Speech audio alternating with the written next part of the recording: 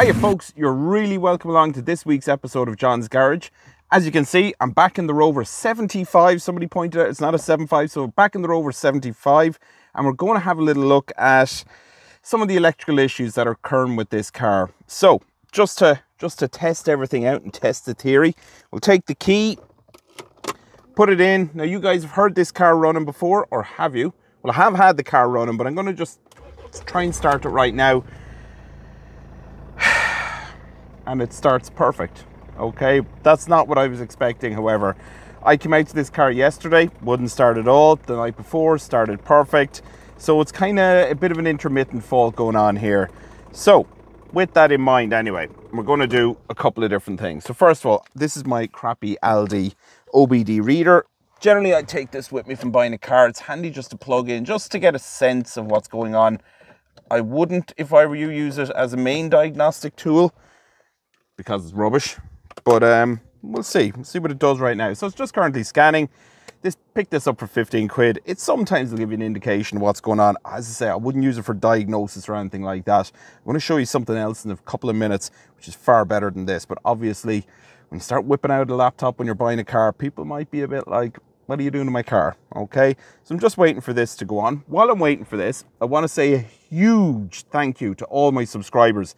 We've gone over 1,000 subscribers, folks. When I started off doing this, I really didn't think that was going to happen. So I'm really, really happy, really proud of that. And I'm really grateful that for whatever reason, 1,000 people have decided to tune in every week to see what's going on. Okay, I wasn't expecting that. So back to this. We've one fault here, P2141. And I know from looking this up already, that is the EGR valve. So that's grand. We have the EGR valve. That's an issue. And we'll get to that. But what I really wanted to show you today is here on my laptop. Okay, so I'm just going to lift over my laptop. And just while I'm doing that, I'm going to plug in a different OBD2 cable. We'll get that in. And if you're like me, folks, you always go down with turn the wrong way first time, every time. But now I have it in right, okay? So what I'm doing here is I'm going to open up a free program I downloaded online. Now, this isn't sponsored or nothing like that. Folks, it's hot. It is Sunday, and if anybody else is feeling the heat today, I've just cut the lawn. I'm ready to drop dead. I would open up a few more windows and stuff in here. Well, heck, maybe I can open up a few more windows. We'll open up that one. Woo, it works. And we'll open up those ones as well. Probably not much point in opening up the driver's one when the door is open. Anyway, back to what I'm doing here, okay? What I want to have a look at here is a program that's freely available online, and it's specific for the Rover 75 and the MGZT. It's called TOAF. That particular electric window, now it's working. Okay, for some reason it was stuck there. Anyway, TOAF, T-O-A-F. It's a diagnostic tool. It's made by a couple of Polish computer programmers, as far as I know. And it works in the Rover 75. Now, hopefully it works in the Rover 75. So I've connected this a couple of different times, and it's great for really getting in depth into the fault codes, into what's taking place in the engine, what's taking place in the fuel system. And it's also useful if you have one of these cars, you want to turn on like daylight running lights, if you want to program your electric windows to go up and down faster, it gives you full access to that. And there's also something else in here, and I'll show you that in a few minutes. So first thing I want to do is a scan. So I'm just clicking in here. And hopefully this will give us maybe a bit better indication of what's going on. Now, as I say, folks, just while we're waiting for this to scan, I wasn't actually expecting this car to turn, to start when I turn the key. What's been happening is it'll start fine right now. I could come out in the morning and this thing won't start at all. It'll go into what's called EP emergency program, and it just won't start. The engine will just spin over and the fuel pumps won't engage, so it just won't turn on. So what we're coming up with here is instrument cluster, IKE, instrument cluster issues. Apparently I have 5 of those. And this seems to be the common thing with this. Now, I'm just noticed as well, it didn't show me anything here for the engine. And that tells me there's probably something going on there with the engine as well. So 25 errors. 38 errors with F8 unknown, F6 unknown, F7 unknown. So that's a bit irritating. So while this is good, it doesn't give me full access to everything. CAN bus. Okay, we have a few errors here. What's going on here? 37. Okay. So I can read this again, or what I can do is I'm just going to clear them, okay? Now, these keep cropping back up, but what I'm getting a sense of here, when I got this car, the person who gave it to me told me the ECU had gotten flooded. All right, so this is giving me a sense that maybe there's something more going wrong with that ECU. Maybe it is actually damaged from the water, okay? Now, interestingly enough, I've just turned the engine, click the engine button. It's not accessing the engine ECU, okay? Now, this has happened to me already, okay, where one day it will access it, and other days it won't access it. So I don't know whether it's TOAF is the issue, or whether it's ECU is the issue here. Now, despite all that, when I did have full access, I did clear all fault codes. Just reconnecting to it here to see if I can bring up the engine.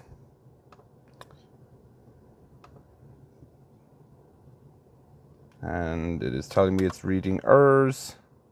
Okay, so when it comes to the engine, see, it is accessing it now. I'm not entirely sure. I think it could be me who's causing that issue. But anyway, cruise control operating unit has an error. No idea why that's not an issue. Glow device. Okay, so I'm getting an error here with glow plugs, I would imagine. Okay, and EGR. We're kind of used to the fact that the EGR is an issue. It's telling me here the odometer is 146,230 kilometers, which corresponds exactly to what's on the dial, which is great.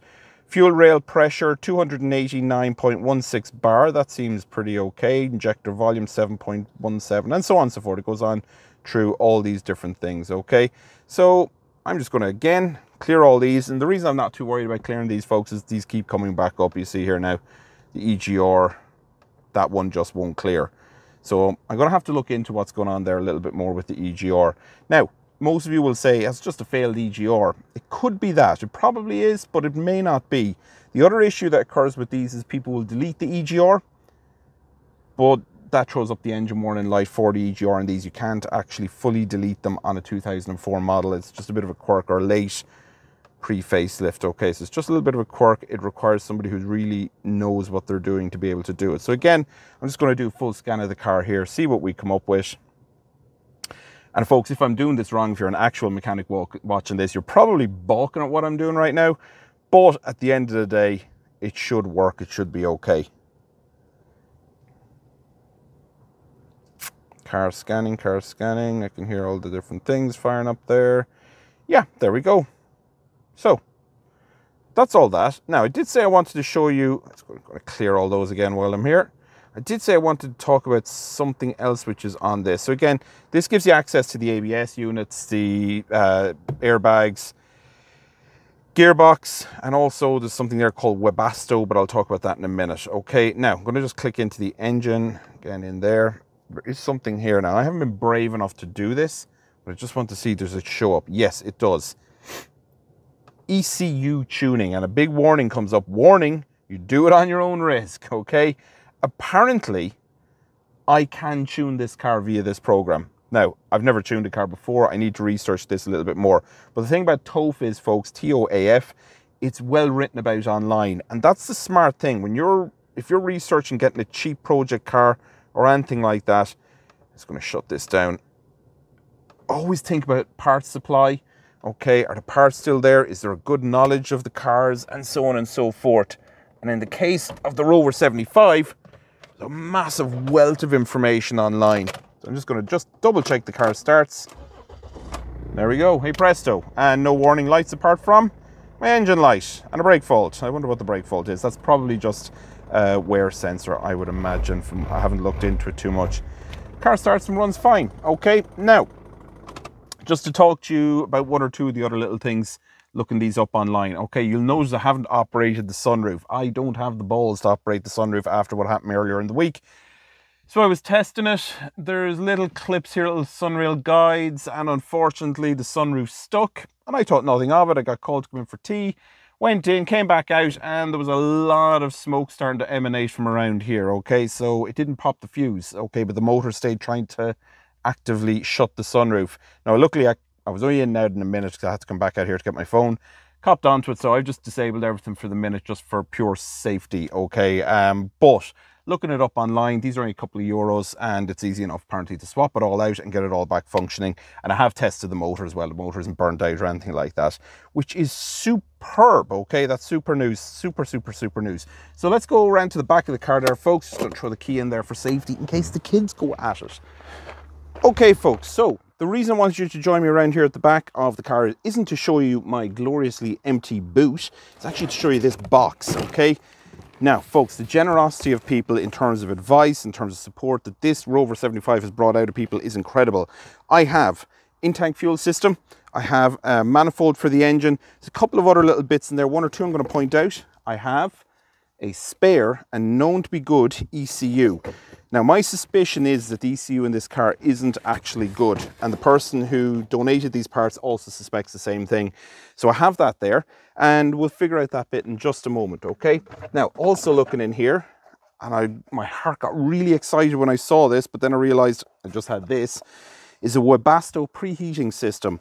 So this, you can time it to warm up the car for yourself on a frosty morning. So when you go out, this will have burnt a little bit of diesel, little system you put in under the bonnet, and will have warmed up the car. Now, what I would ask, if anybody has the rest of the system and maybe would like to donate or sell it at a very cheap price, I'd be interested in buying it, but it's not a priority right now. So as I say, the main priority I have is getting this car running and consistent and not cutting out and so on and so forth. Actually, it stopped the cutting out thing. And let me tell you about the cutting out. Well, I'll tell you about that in just a minute. But before I tell you about that, okay, the other little challenge I have back here, we have leaks. We have leaks and multiple leaks. And in the next video, we may investigate some of those. It's too friggin' warm to do it today, being honest, folks. I'm just not going to go on. But I have a little bit of technology in terms of that. That'll help us out as well. Now, one or two other things I'm going to show you. Please don't be horrified when I show you. It is a work in progress. And let's just have a look, I think. So, folks, I did mention... Oh, that's bloody hot. Oh, you devil. Let's just not touch the car. Okay, so I did mention in previous videos that this particular wing had multiple hand-painted finishes on it, and it did. So what I got was a little bit of paint thinner, and I started cleaning it off, and it was coming off great. And I was like, why is, Jesus, a lot of this paint coming off. And then I realized all of this panel had been hand-painted. Now, as you can see, it's pretty rough, but credit where credit's due, if I could even say that. They have primed underneath it, for whatever reason, underneath the hand painting. So I'm going to have to remove all of this, see what's there, probably send it off for a professional finish. But guys, I'm not going to lie, that's way down the line. I'm not overly fussed about this, okay? Looks worse than it is. Fortunately, there's no ripples, there's no crushing, there's nothing. It's just a bit of primer, just a bit of nasty paint. Now, good news is, I did go around the rest of the body and tidy up a lot more of that paint that was on. And you can see, it's just tiny little marks and little scuffs. And to be honest, I'd happier see those than hand-painted finish, okay? So, let's jump under the bonnet and we'll talk about my starting issue. So folks, you might be wondering why I haven't actually recorded all of the work, and that is because of a very simple reason. I'm kind of robbing half an hour here, half an hour there in the evenings. Once the kids have gone to bed, I run out and I can do something in half an hour. And it is a little bit challenging, I'm not going to lie, to set up the cameras and get everything ready to go. But I do hope any major jobs I do in this to record for you. Now, I said I was having a cutting out issue actually is what I was having, and I think I've solved it, and I solved it in a very simple way. I went back to basics on this engine. So first of all, any loose or frayed wires, haven't found anything, which is great, okay. I did try one or two things to figure out the cutting out, like there's a temp sensor in there, just unplug it, see if that works. I haven't gotten to the MAF sensor yet, there's a reason I'm waiting for that, but anyway, I'll get into that later on. And just basic stuff, like I've topped up the fuel tank up to the half level, up to the half mark. I cleaned the EGR just in case, you know, those simple kind of things. And then I kind of looked at the battery and I said, that isn't the right battery for this car. I knew this wasn't the right battery. So what I did was I went out to my local scrapyard, went out with the correct battery code for this particular car. And I said I would like that battery there, this battery. And the reason I wanted this battery is really simple. Number one, it's called Lion. Number two, it's got a line on the front of it, so that's not bad. Number three, it was about 12 months old and it cost me €40. Bargain. Okay, so I had that battery, brought it home, threw it in, and the cutting out issue is gone. Okay, no more cutting out, no more issues with any of that. So I'm hoping, fingers crossed, that's all it was. It was just a current issue. So hopefully that's it. Now I do have a lot of other work here. I'm going to be servicing the car, so I have a service kit on the way. The other thing I was hoping to do, folks, and please remind me if I don't do this in the comments, I'm hoping underneath each video now to start writing down the costs that I've spent on this car, so that I can live and stay true to what I started off and intended doing, was to keep it a really cheap project that you could do in your driveway and that could be respectable. Now, speaking of that, even though we do these things in our driveway and we try and do them as well as we can, sometimes we got to get a little bit of help. And I suspect I'm going to have to get help with this. Okay, software, much like mechanics, isn't really my thing. I don't mind playing around with it a little bit, but I think when it gets to these modern cars, if you can't diagnose it using what I've used, probably got to go to a professional. So folks, don't be surprised if this ends up having to go to a professional, but I don't think that is a hit. I think everybody doing a modern project has to, I suppose, be open to that. Okay, you may not be able to solve every issue yourself. Anyway, the most boring update in the world. Thank you all very much for subscribing. If you haven't subscribed already, please do, and we'll talk to you again soon, folks. Thanks.